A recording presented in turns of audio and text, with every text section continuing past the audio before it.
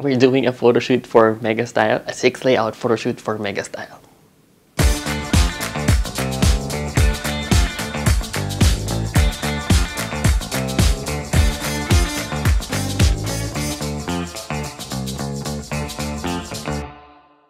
So guys, with me today is Miss Anton Patdu. Ito yung Instagram niya. And Jebby of MegaStyle.ph. Hello, ito po yung Instagram. And your new title is here. Apo, editor po yung Sorry. Yes po, I'm the new head of MegaStyle.ph. So explain to us what we're doing today. Well, today we're doing my first cover for MegaStyle. And it's an important milestone, I think, for me also. Kasi parang I wanted to do my first cover with people who I started with. That's why ito na nga si Anton and Rands, my friends from like 8 years ago. Oh my God, medyo masculine pa yung teachers ko. So yun, parang I think it's very important kasi parang it's a new beginning for me. And parang I wanted to put people who I trust. Kakaiyak naman yung So, message ko kasi sila. Message ko sila agad. So, when I got the news, tapos pinayagan ako to do the cover shoot, sila yung una kong naisip. So, yan, umuha naman sila agad. Parang wala naman kasi kaming choice. Oo, wala silang choice kasi friendship card. Yun na ang nakasalan. So, for today, ano yung gagawin nating shoot? So, for today, yung gagawin nating shoot is for the first cover of MegaStyle na ako yung mag-head. So with this, yung cover natin is Jessica Yang, because she's an influencer but also a model na I think, not only just a model, kasi parang a lot of people also see her as a role model. And I feel like yun yung direction ng MegaStyle now is to show that you are free to dress whatever you want. And you're free to be whoever you want to be in MegaStyle. Kaya gagawa kami ng 6 looks. 6 looks lang So, naman. 6 different layouts. Kaya lagi sila yung kinukuha kasi hindi sila umaangal. What I did was, kinumpile ko na siya lahat. Tapos, what I do kasi with them is, I send it to them with my suggestions. Tapos, ine-edit na nila. Yeah. Para parang I guess mas maayos yung progress ng shoot and mas mabilis. So, let's go through all the looks. So, okay. Look 1 is... Yung first look natin is all about being natural. So, kaya yung beauty look is very... woke up like this. I don't know if yun na ba yung sinasabi ng mga Gen Z. Pero woke up like this yung sa millennial eh. Yung ganon, yung parang fresh lang and everything. Pero yung fashion niya medyo wild pa rin and sexy.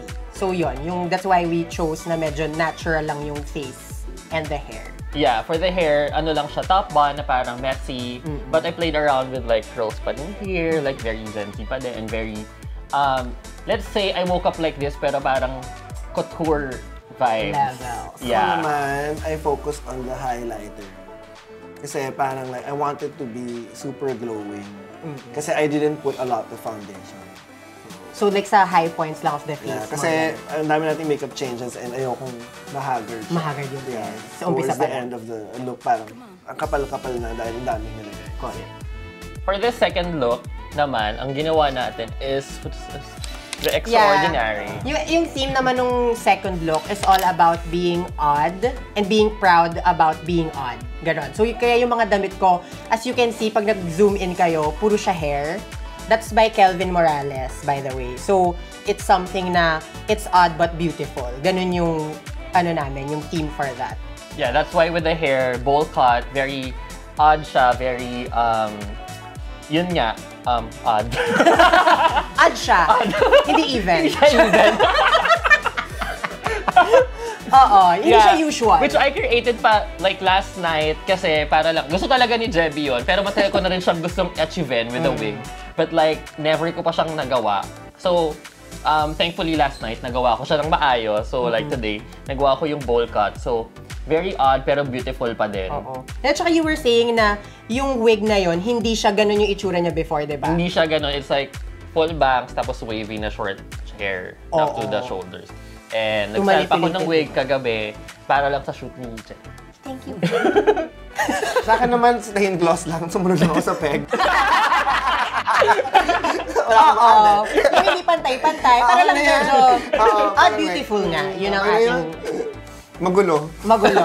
Correct. Magulo. And then, for the third look naman, ano ba yung third look natin? Yung beehive. Oh, for the third look, this is opulent. Yeah, you own like this everything.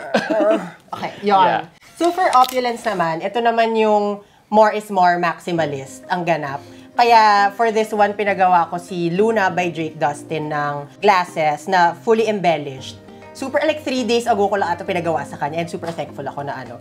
So kaya gusto namin more is more, bigger is better for this one. Yeah, that's why for the hair, I chose to complement all the colors. Kasi parang pink na lang yung wala dun sa colors. True eh. Niya sa akin na Nag-blue, ano tayo, orange. Yeah, right? so I opted for cotton candy pink. Di naman halata na gusto ko yung cotton candy pink na hair.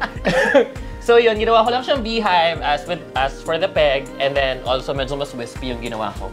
Kasi hindi siya lace front na wig. Secret lang, hindi siya lace front na wig. So kaya kailangan kong itago yung mga... Kailangan ko itago yung mga lace na lumalabas. Yung mga tracks na lumalabas. Ako naman, nag-hold back ako sa makeup. Kasi nga parang like the hair is too much already. And then also yung clothes parang. Yeah, plus the shades pa. So, I was planning initially to put pa black eyeliner on top of the green na eyeshadow. Pero nung nakita ko yung hair with it, parang, okay. Okay na. Para like balance everything. Otherwise, magtatalo lahat ng ginagawa natin. Like, and everything should be balanced anyways. Kahit maximalist na yung look, yeah, kailangan balance pa rin. Someone should always hold back when doing a shoot like this. Kasi, also in a relationship. Nag-hold back din talaga. And we're back. Ay, sorry. Or magkakontrol ng feelings.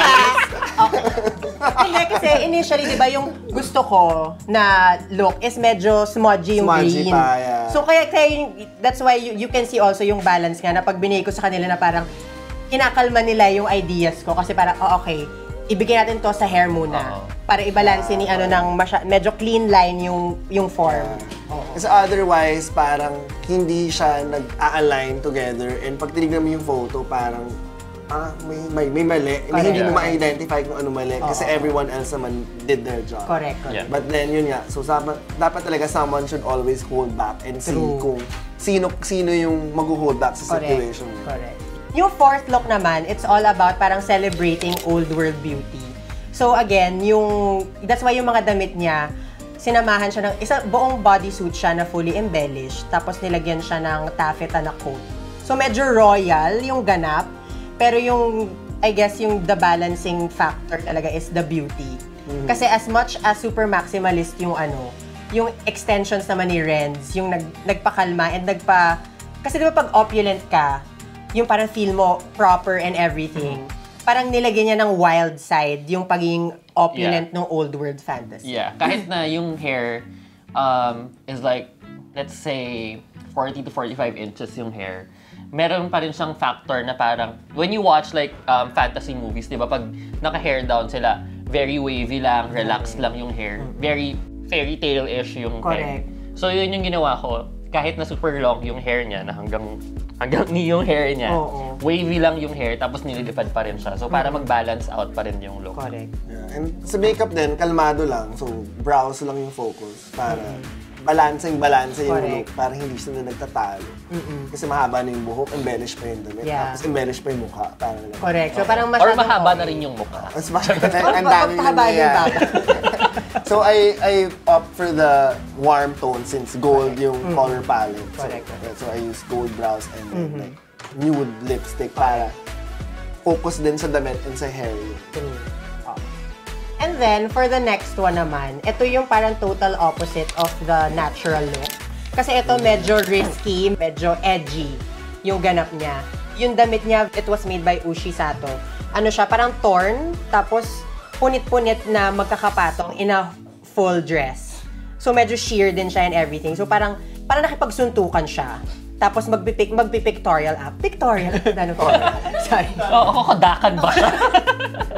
Ayun. So, that's why yun. With the hair naman. With the hair naman, sinunod ko lang yung gusto niya kasi pinupush niya talaga. Yung baby bangs. Oo, gusto niya talaga yung baby bangs. So, as a friend, as a good friend talaga, sinunod ko lang yung baby bangs. Pero I really like it kasi medyo naging grungy yung look.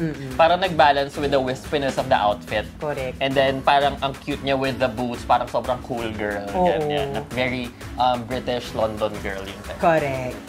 Sa akin naman, actually, I used the opulence peg with this one. but in a different color palette. Correct. So, I use blacks and browns to make sure good. Pero yung style na ginawa ko is very grungy na. And then, instead of using black lips as to the peg, I use red para balance naman, para may dating pa rin, may sobrang may classiness pa rin na pair up with the outfit.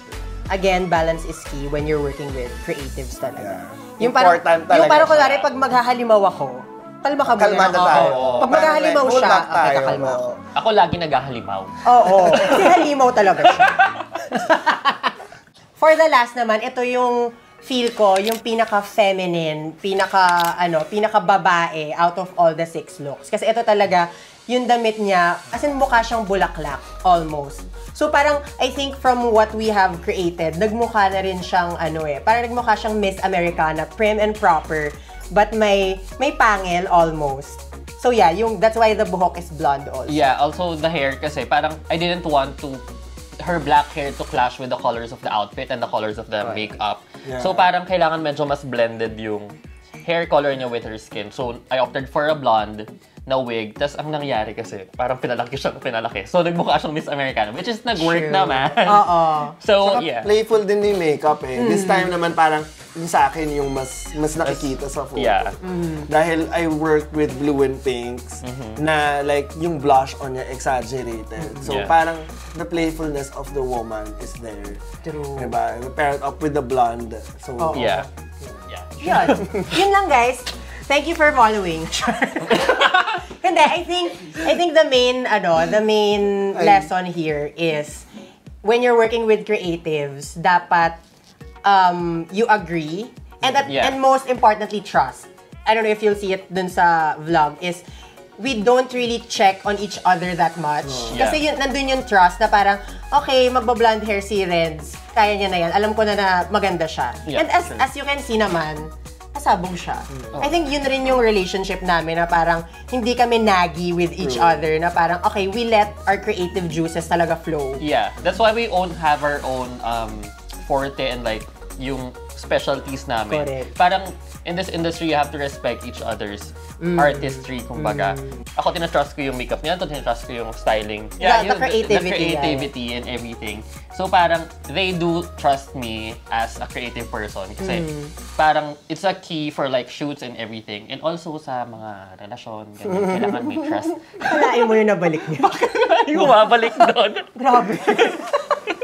Pero yun trust. And I think it also goes back to the time that we all started working together. Yeah, Na-build kasi yung trust through the years.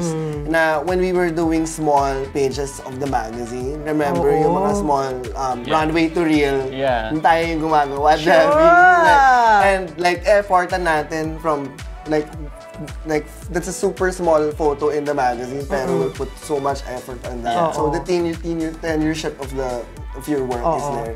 So eventually, as you go on with your career nga, after years of doing it, you become a master of your own. Of your craft, Yeah, true. Always have one advice to young creatives is never rush your career. Kasi when you start rushing your career, dun mo nasa-step yung ladder, diba? Dun mo nasa-skip pala yung ladder. Kasi parang like you have to go through a lot of stages to be tenure with your craft. Yeah. And hindi mo pwedeng skip yun na parang like, because gumagawa na ako ng celebrities, I'll skip the editorial because you become good with, diba, with looking and practicing with your job. So, ayun, never rush your career kasi your time will come naman, diba? Yes, guys. True. Like, and focus on your own, never compare your work with others. Kasi when you start comparing your work with others, dun yung nagkakaroon ng jealousy, and dun nagkakaroon ng doubt na I'm not good enough for someone. Kasi you will always be good for someone. Nakasundo mo. Correct. And someone will always appreciate your work, and someone will not appreciate your work, but it doesn't mean that you're not good. Magaling ka in a certain avenue, let's say editorial or bridal or celebrity. True.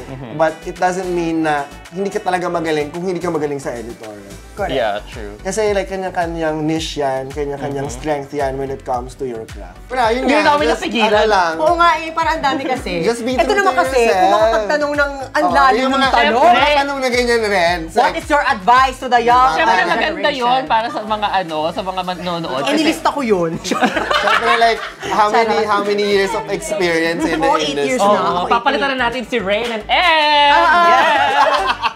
Love you, Miss Em and Rain. Lord. So with all that, sana may natutunan naman kayo sa amin. Sana yung mga lessons kayo natutunan sa work na ginawa namin sa like our sa shoot namin and also sa styling, sa makeup and sa hair. Nag-work ba Also, tayo? Yeah, nag-work tayo. Hindi ko na-feel. Hindi mo na Yeah. feel yung 6 layouts. Hindi ko na-feel yung 6 layouts because it's so fun. And also, I'm very thankful to have friends like them and also Jerry Kier. Yeah, Sige. sa ating audience. Photographer. So yun, I'm very thankful to have friends na I grew up with. Ang tanda na Bata. Ang tanda nang grew up with. Yeah, but like Evolved with. Evolved with. Yeah. Pokemon? Pokemon. As Pikachu ka dyan. Oo, Pikachu. Yeah. So anyway, with that, please do hit the subscribe button below kung hindi pa kayo nakasubscribe. And also the notification bell na nandito. Nandiyan yung notification bell para ma-notify kayo every week when I post new vlogs. So maybe next week, ano kayang vlog natin? Please do comment down below kung ano yung vlog ko naman para alam ko naman yung gusto nyo.